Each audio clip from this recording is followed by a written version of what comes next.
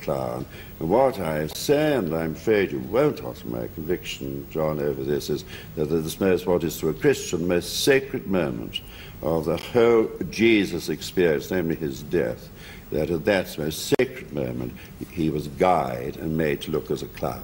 May I make another point here, which is rather interesting, that if you'd made that film about Muhammad, you see, there would have been an absolute hullabaloo in this country, because all the sort of the racial, anti-racialist people would have risen up in their might.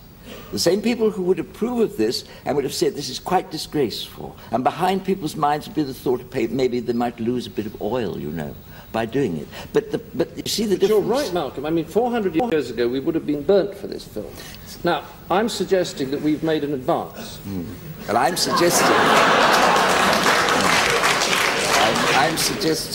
that compared with other presentations of this great event, the incarnation, you have not made an advance. And anybody in the future who might dredge up this miserable film, and it's quite possible they might as a piece of social history, they would certainly not wish to relate it to the thing, say, Chartres Cathedral, which is built to the glory of Christ. Not a funny building, actually.